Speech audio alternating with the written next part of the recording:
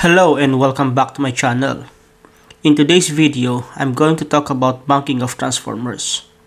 I'm going to discuss the four main ways to connect three single-phase transformers to form a single transformer bunk, and the characteristics of each.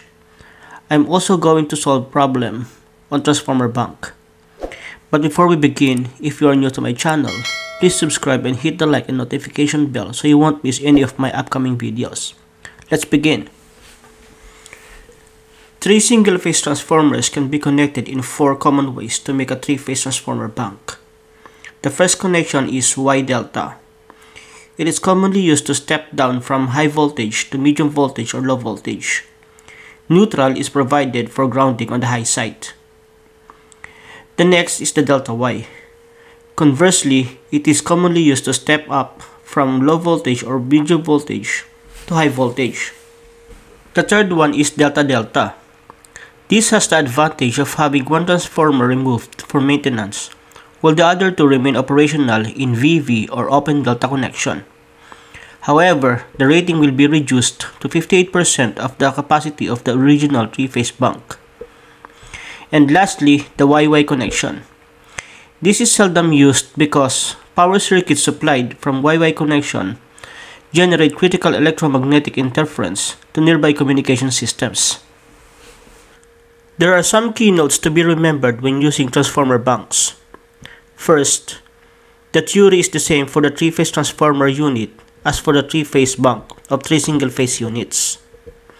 Second is, it has the advantage of replacement of only one unit of the three-phase bunk in case of failure and not lose the whole unit. Therefore, only one single-phase unit is required for spare. Third, calculations on three-phase transformer bunk under balanced load can be easily done with only one phase or one of the transformers only, recognizing that the conditions between the three phases are identical except the phase displacements. And lastly, it is convenient to perform calculations on per phase or line-to-neutral basis, since the transformer impedances can be added directly to the transmission line impedances. We may have to use delta to Y impedance conversion. Now, let us solve a problem involving three-phase transformer bunk. In the diagram, we are asked to find the line current in the primary, phase current in the primary, line current in the secondary, and the line-to-neutral voltage in the secondary. So first, we write the given. So S is equal to 50 MVA. Then the 6, and then the line voltage in the primary is 13 kV. So V line primary is equal to 13 kV times 10 to the 3. Okay, and then the line voltage in the secondary is 138 kV. So V line secondary is equal to 138 kV times 10 to the 3. Okay, so first we're going to solve for the line current in the primary. So line current in the primary will be equal to S divided by square root of 3 times the voltage in the line voltage in the primary. So square root of 3 times line voltage in the primary, which is VLP. This will be equal to 2220.578 amperes. Okay, and then the phase current in the primary will be line current in the primary divided by square root of 3. Okay, so I that phase in the primary will be ILP, or line current in the primary, divided by square root of 3. So that will be equal to 1282.051 amperes. And then we're going to solve for the line current in the secondary. So line current in the secondary will be equal to S, or the capacity of the transformer, divided by square root of 3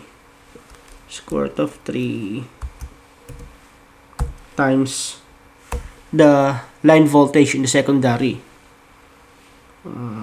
B times secondary. So this will be equal to 209.185 amperes. Okay, and lastly, we're going to solve for the line to neutral voltage, or the phase voltage in the secondary. So V, let's say Ln, line to neutral voltage, is equal to line voltage in the secondary divided by square root of 3. So that will be equal to 79,674.337 volts, or 79.67 kV. Okay, so as an alternative calculation for the line current in the secondary, we can use the formula above here.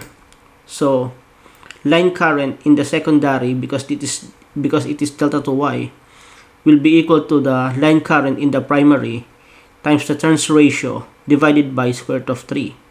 So this turns ratio here is equal to the ratio of transformation of the single phase transformers. So meaning we're going to use the phase voltages to find the turns ratio.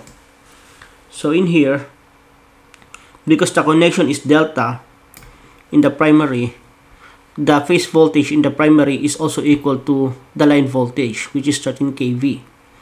On the other hand, the phase voltage in the secondary, Y connected secondary, will be 79,674.337. So we're going to use those values to find A. So A will be equal to V dot LP, which is the line current, or the line voltage, I mean, in the primary, divided by VLN. Okay.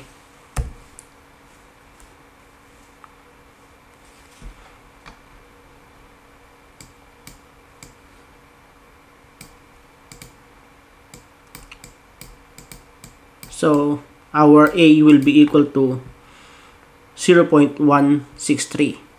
Okay, so let's put it in here, 0.163. So now if we apply the formula, I dot LS, LS, or line current in the secondary, will be equal to line current in the primary, which is I LP times A divided by square root of 3 times A divided by square root of 3. Okay, so that will be equal to 209.85, same as this one. Okay, so we can either use this formula, the straightforward formula from the three-phase transformer, or we can use the relationship from this diagram. Okay, that's it for today's video, and if you like it, please hit the like and subscribe button, and feel free to share this video. Thank you very much, and God bless.